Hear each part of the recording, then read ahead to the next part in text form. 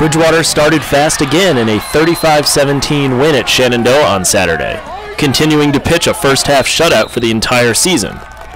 Bridgewater has now outscored its three opponents 78-0 in the first half. The Eagles made 4 fourth-down stops in this one, including 2 in the red zone in the first half. For the second straight week, Bridgewater scored touchdowns on its opening 2 possessions, taking a 14-0 lead when Viante Tucker took a short pass in 27 yards for the score. Trey Stevenson's touchdown catch with 21 seconds left in the half made it 21-0 Bridgewater heading into halftime.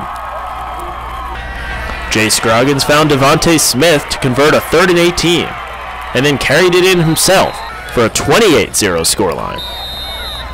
Albert Mensah bullied his way into the end zone from 21 yards out to make it 35-0, still in the third quarter.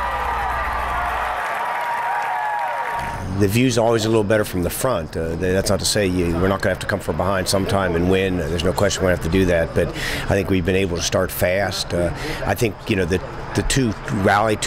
last 2 weekends, we've gotten the ball with under 2 minutes and went on the field with a couple timeouts, with field goal being our objective, and turned those into touchdowns. I think that was a critical score here tonight to turn that one into a 3-score game at the half. You know, challenge I'll give to the players. At half, I said a week ago we were a 2-quarter team. We took the third quarter off, and we came out there today and we were a 3-quarter team. The challenge will be is try to become a 4th-quarter team and see how far that takes it. Can't say enough about Jay Scroggins. Certainly the efficiency that he operates at the quarterback position. It could be 7th grade football or it's in the NFL. That's a position that really stirs the drink. And you know, him playing at the level he's playing really makes a difference for everybody out on that field that was in a white jersey tonight.